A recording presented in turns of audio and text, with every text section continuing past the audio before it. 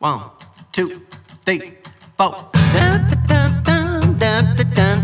All right, so hello people, I'm Jaby KOAY, joined by ACHARA KIRK. What's up? We've got an Honest Trailers in front of us, RRR. Now this is obviously quite special for me as we've been covering Honest Trailers for years, and for the first time they're doing an Indian movie as far as I'm aware. When I first noticed this, I noticed simultaneously that it wasn't getting a gargantuan amount of views. Like typically, Honest Trailers on Screen Junkies will get like somewhere in the vicinity of like 1 million to 2 million views or something like that. It depends, like close to 1 million. Close to 1 million, yeah. Days. Knowing that it was not anywhere near its average mark, I was like, well, let me give this a day so that, you know, they have time to collect views. And on that note, if you haven't seen the Honest Trailers original video yet, please do watch that before watching our reaction to it so that they can get more views off of it. Yeah, or at least go there after you watch this. Give it another watch and give them an upvote as well. Then it lets them know that you guys appreciate that they did this and maybe they'll do more going forward. If you like the recognition of Indian films from the American side, Screen Junkies is a huge channel. So if they see there's a lot of feedback from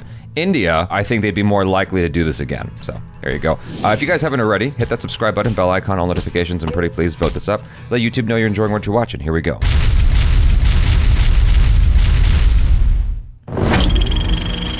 You've seen this GIF, the ending of Slumdog Millionaire. Yes. This is accurate.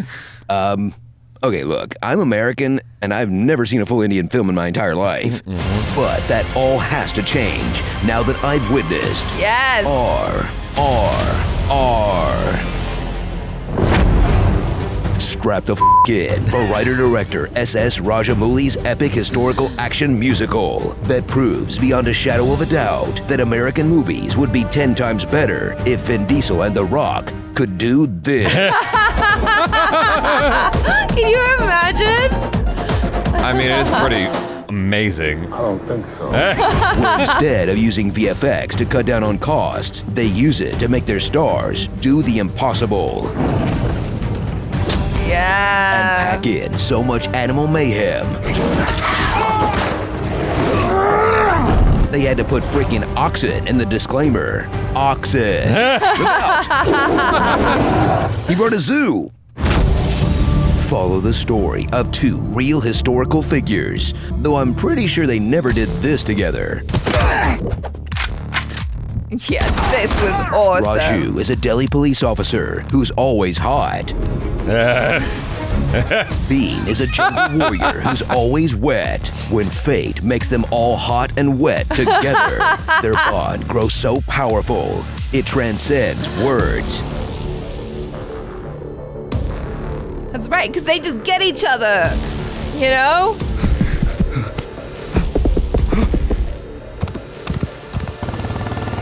As these two brothers in arms speak the universal language of beatdowns. The universal language of beatdowns and dance battles. Wow.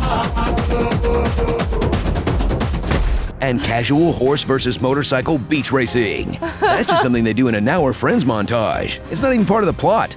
Just beautiful stuff, man. So far, they have yet to make fun of this movie. I mean, we're halfway through, so I'm waiting for the other shoe to drop, but they have yet to make an actual legit criticism or joke. No, well, they've made jokes, but they're like... But like, at the expense of the movie? No, hasn't happened yet. Not yet. They're just like really... It's just really funny. I'm enjoying this a lot. So far, I'm like, wow, this might be one of my favorite Honest Trailers.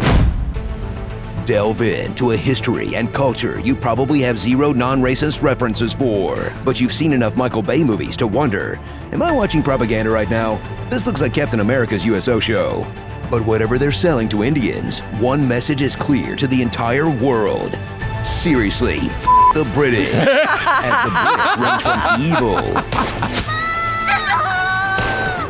to demonic. I want to see his neck drawn out tight and his eyes bulge and pop just before his neck snaps. To holy sh**, that woman carries a spiked whip between her legs just in case someone needs torturing. Aren't you quite vicious, my dear? In a portrayal that's so negative, it got an actual Englishman to pen a rebuttal of mild annoyance. My word, what an off-putting display. That's so English. Settle in for a 3-hour runtime. So Do the English think that they don't have like a severely negative history? Do the English really think they didn't do fucking irreparable damage? I think it may be that it's just hard to reconcile what people think of who they are now with who they were in the past. The English people today aren't the ones from 50 to 100 years ago or further back. It's like, you're not the bad guy. Your parents were, though. Like, that's all you got to acknowledge. No Indians or dogs allowed. You have to acknowledge that you know you have ancestry that did that shit. You didn't. They did.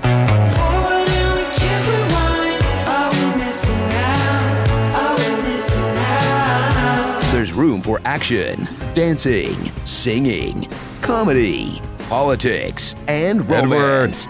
Yeah. Not between the leads, but yeah, there's definitely some tension there. Like the romance between Raju and Sita, a girl who waited 4 years for her man to pick up something from the store. When you put it like and that. And the romance between Beam and Jenny, a story of how true love overcomes all, even not knowing a single word the other person's saying. I'm sorry, I can't understand what you're saying. Sorry? Oh, I wish I knew what you were saying. I'm sorry. Jenny, kuch samjha nahi. Aw, I'm rooting for these two. Just be careful about the in-laws. Yeah. So strap in for the year's most eye-popping, crowd-pleasing spectacle that brings a joy to action filmmaking not seen since Stephen Chow or James Cameron, that will have even the most jaded Hollywood moviegoer dancing in the aisles and rushing to catch up on at least 50 years of Tolly and Bollywood films to see what they've missed. Happy Diwali, folks. I think I'm gonna like it here. Starring Raj Against the Machine. That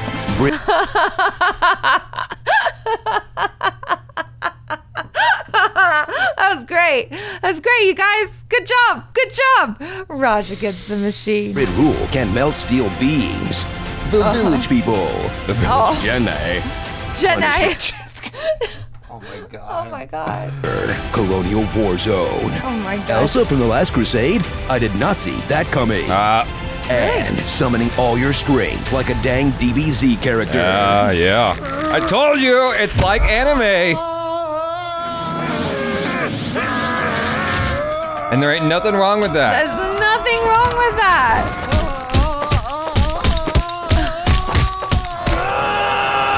Exactly. Super Saiyan. Yes. BFF. That's right. It's all about friendship. Can we import this movie's stunt coordinator to fix superhero flicks over here? And not just because he's great, because his name is King Solomon. That was fun. That was a really, really fun, honest trailer. And, like, they didn't really say anything bad about it. They made some jokes, but, like, they were careful about the jokes they were making this time around. And I guess because maybe it was born out of so much love for the movie. The thing about RRR is, like, while we are familiar with Indian films and it wasn't, you know, crazy new to us, I can imagine how it is for Americans who just are looking for something refreshing, you know? Well, yeah, and especially if your only frame of reference is like, oh, Indian films are just cheesy dance numbers and like romance or whatever, or like you think that Indian films are Slumdog Millionaire, which it's not. We all know that it's not. Yeah, but that is a common misunderstanding. Exactly. Yeah. And so when you watch something like RRR, as an American, you're like, wait, what? Yeah. Like, it can have all of these different flavors and still tell an incredible story and just be a fun movie to watch. We don't really get that. Exactly. Yeah. Anyways, you guys.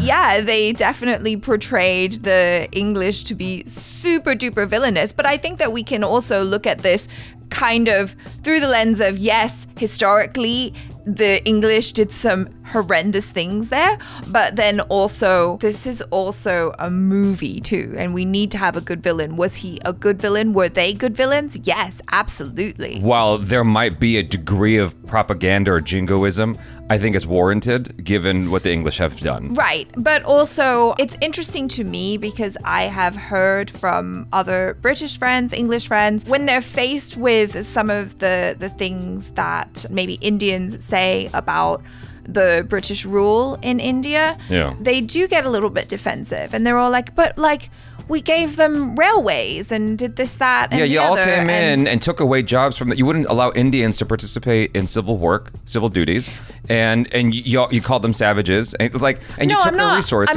I'm not denying that. Not you, obviously. I know, but I'm just saying. It's all ACHARA's fault.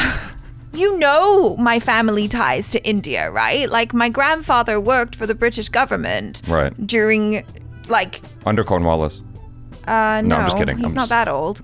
I don't know. They were there all the way up until independence. I understand that there were things that were inherently wrong with the system, but what I like about this movie as well is while they showed that there were some British people who were truly heinous and evil, there was still a glimmer of hope in the young woman.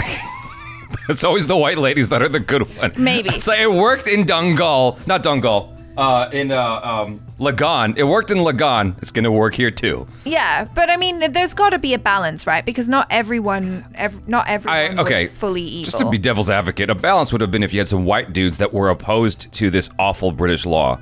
Sure. That would have been more balanced. But having the white lady be the one who's like, oh, we're not all bad. It's like, well, this is going back to the whole fuckability factor, okay? I'm just gonna put that out there. So let's call a spade a spade. And the fantasy, or this is what I'm saying. Yeah, of the Asian guy getting with the white lady, right? Which honestly I'm okay with. I'm fine with it. Please, but let's have more of it. I'm not afraid to call a spade, so let's be real.